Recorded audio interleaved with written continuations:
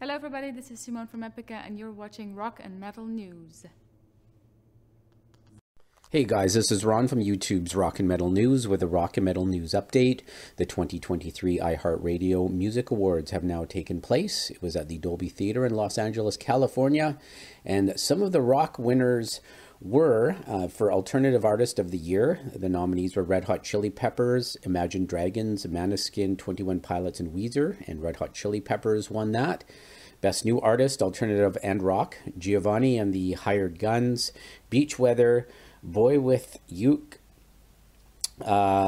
Turnstile and Wet Leg, and Giovannie and the Hired Guns won that. Rock Song of the Year was Red Hot Chili Peppers' Black Summer, Ozzy Osbourne Patient Number 9, Shinedown Planet Zero, 3 Days Grace So-Called Life, and Jack White Taking Me Back.